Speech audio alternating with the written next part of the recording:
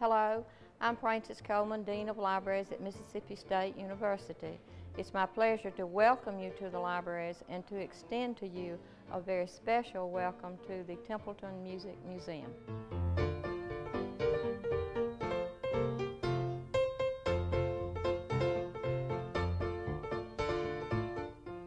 In 1987, Starkville businessman Charles H. Templeton Sr. donated to MSU 200 musical instruments, 22,000 pieces of sheet music, and 13,000 records.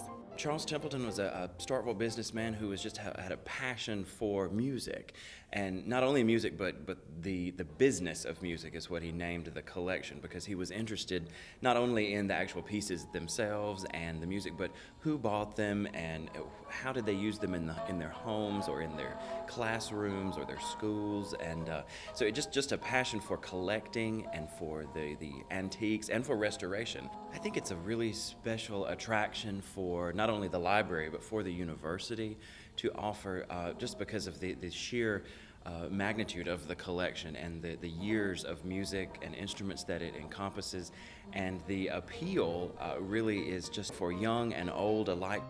The Templeton Music Museum offers the public a fascinating display of not only instruments, recordings, and sheet music, but also several examples of a famous record label's mascot, a dog nicknamed Nipper. Nipper is certainly a highlight of the museum, and like I said, for young and old alike, everybody sort of likes to see Nipper. He is the RCA logo, still used today. You know, you'll recognize Nipper and Chipper. They're all technically Nipper, but if there's a puppy involved, then he's Chipper.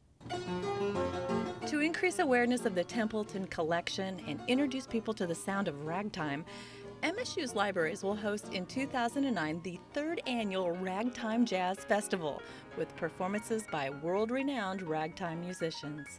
We have 4 performers coming this year.